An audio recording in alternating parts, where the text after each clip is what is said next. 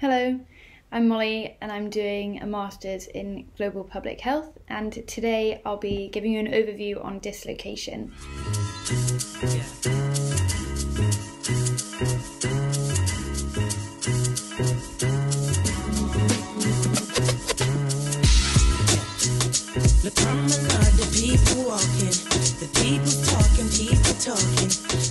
So, dislocation is a concept coined by Bruce K. Alexander, who's a psychologist and retired professor from Vancouver, Canada.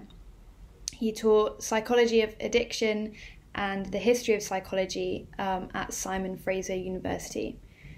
Alexander has written books on addiction and the war on drugs, as well as conducting the famous Rat Park experiment in the 1970s and 80s. He argues that addiction is more of a social problem that develops as an adaptive technique when societies across the globe become fragmented and people start to experience dislocation. So it can be argued that social fragmentation started around the time that Christopher Columbus went to America. Colonizers used enslavement, conquest, disease, exploitation, and ecosystem devastation to fragment whole societies. More recently, the development of technology, capitalism, and neoliberal policies have socially fragmented our everyday lives. From this fragmentation comes dislocation, which are the psychological consequences of societal fragmentation.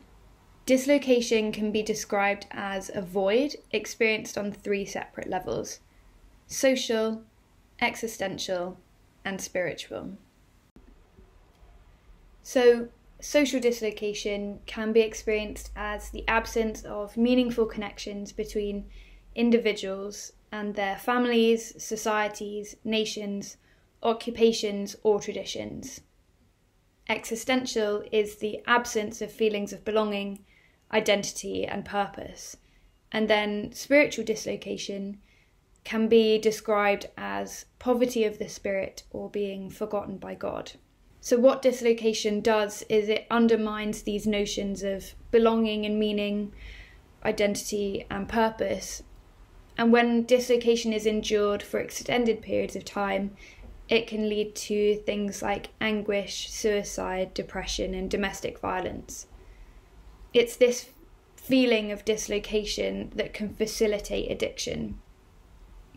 So substance use, including illegal drugs, alcohol, technology, porn, consumerism, can provide some relief from the emptiness that people are feeling. And the substance or addiction becomes a substitute for that feeling of belonging that they're lacking and can help to fill the void of dislocation. Addiction can provide someone with a purpose, at least for some period of time and to some degree, even though this addiction can often be twinned with guilt and remorse. In a way, it is quite understandable that people who have experienced difficulties in their childhood or who are dealing with some really difficult emotions and situations in their current life would want to find relief from that. And for some, this relief comes in the form of substance addiction. What Bruce K. Alexander argues is that many people are addicted to some degree to some sort of substance or distraction in our modern society, and actually illegal drugs and alcohol are just a small part of that.